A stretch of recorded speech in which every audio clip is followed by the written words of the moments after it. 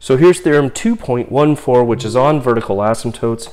It says, let f and g be continuous on an open interval containing c. If f of c is not equal to 0, g of c is equal to 0, then there exists an open interval containing c such that g of x is not equal to 0 for all x not equal to c in the interval. Then the graph of the function h of x equals f of x all over g of x has a vertical asymptote at x equals c.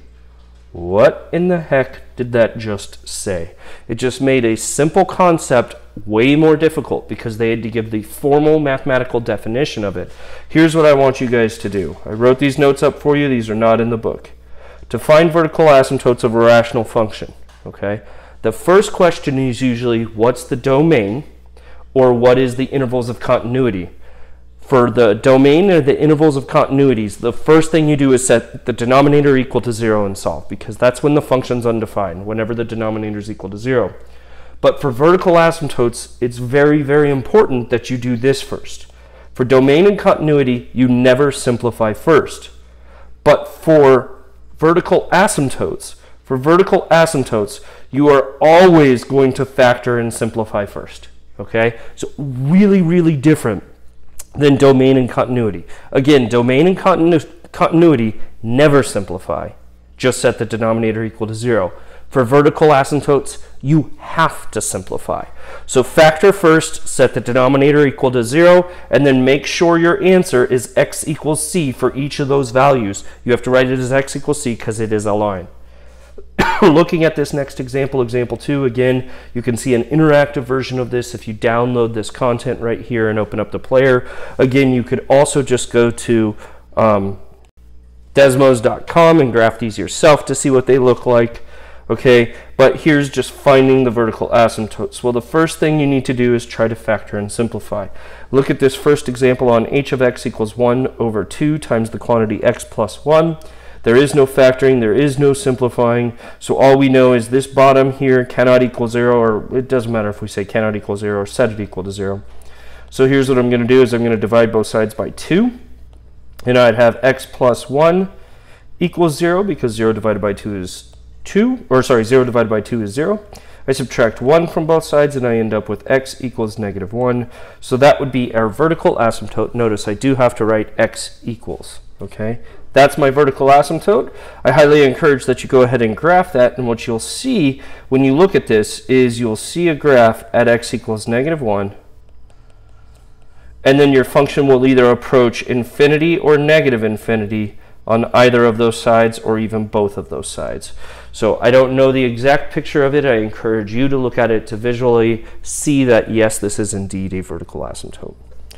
Okay, so let's look at the next one, h of x. Well, the first thing you always want to do for vertical asymptotes is try to factor and simplify. Well, the numerator, x squared plus 1, is a sum of squares and does not factor and simplify. But the denominator is a difference of squares, factors into x plus 1 and x minus 1. So x squared minus 1 factors into x plus 1 and x minus 1. Again, since it doesn't factor and simplify any further, all we do is set the denominator equal to 0. This is going to set each factor equal to 0. So we set x plus 1 equals to 0 and x minus 1 equals to 0.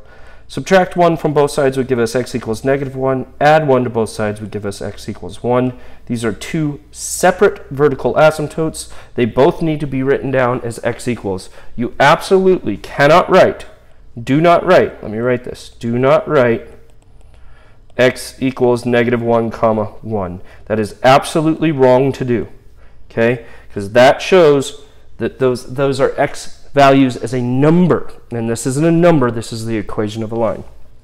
All right, let's look at the next one. Think about cotangent of x. Well, what is cotangent of x? Isn't cotangent of x the same thing as cosine of x over sine of x? Hopefully you agree with that, cosine of x over sine of x. There's no factoring and simplifying here, but what we need is when is the denominator equal to 0. So let's think about when is sine of x equal to 0.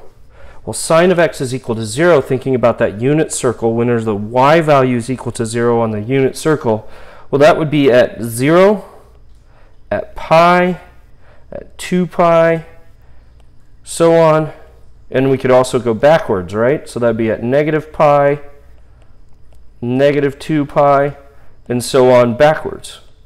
So it looks like every multiple of pi is where we would have a vertical asymptote.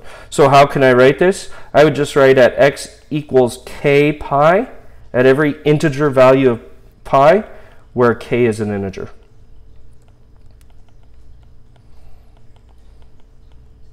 Okay. So those are the values when sine of x is equal to 0, and sine of x equals 0 would be the denominator of cotangent, making cotangent undefined. So anytime you're looking for a vertical asymptote, try to factor and simplify first, then set the denominator equal to 0.